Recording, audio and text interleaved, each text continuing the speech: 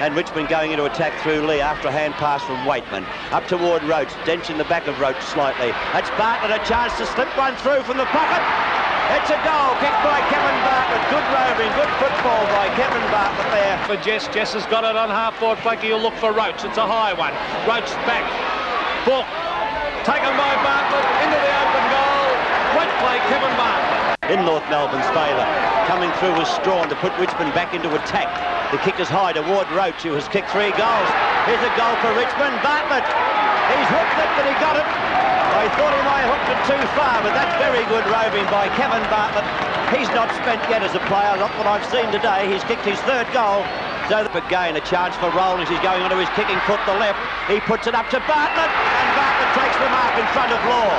And he's kicked 3 goals, so he's coming for 4th now, and he's only about 35 metres out from goal. Vital kick this one if they can get this run on with this goal. Oh, he's kicked the drop punch straight as a die, that one through the centre, and that is 4 goals to Kevin Bartlett. Roach gets it over to Rawlings. Rawlings going toward goal, what was meant to be toward goal, but Bartlett and Gregg do battle down there.